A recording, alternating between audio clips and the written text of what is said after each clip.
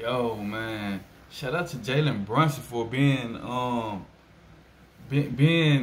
that player that the Knicks needed, man. He seemed like he was the missing key the whole time to what the Knicks needed. He scored 45 points against the Bulls, 128 to 117. That's crazy because of his height, his size, and to be able to score like that and be automatic. Congrats to that boy, man. He more definitely an elite player in the game today. He more definitely a superstar. And the Knicks, I think the Knicks is like one player away from going to that to that finals, man. And we know the Knicks been in a slump a couple years, but he got them out in the past 2-3 years. Like, he's balling out of control, man. He got handles. He can shoot. He can drive. He can shoot the mid-range. He can take people off the dribble. He doing it all for the Knicks. So shout out to Jalen Brunson. Shout out to New York. Shout out to the Knicks, man. Julius Randle, he gonna have to come on with it. Will they win in the playoff? Yes, he already proven that. They went into the playoff good, and even a year after that.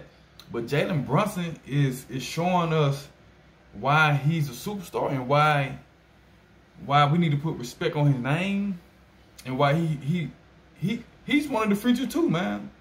Now it was unexpectedly, but it's more definitely Jalen Brunson team, man. He's an all-star. But this 45-point game against DeRozan them, Zach LaVine, all of them, like that was incredible, man. Shout out to him, man. Salute to him. Hopefully the Knicks really figure out what else they need to get them over the hump. But the Knicks most definitely a top team in the East, man.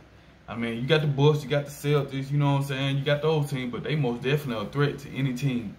And just to see how he scored, man, it's almost like Kyrie Irving. Like this man really scored easily, man. Like man, but shout out to Jalen Brunson, man. 45 points, I think 8 assists. He on top of his game, most definitely. To me, I think he top 3, if not top 5, top 3 point guards in the game. He's a scoring point guard. And obviously Steph, Luka, and I'm gonna say Jalen Brunson. John Moran out. Man, but shout out to him, man. Y'all stay tuned, like and subscribe.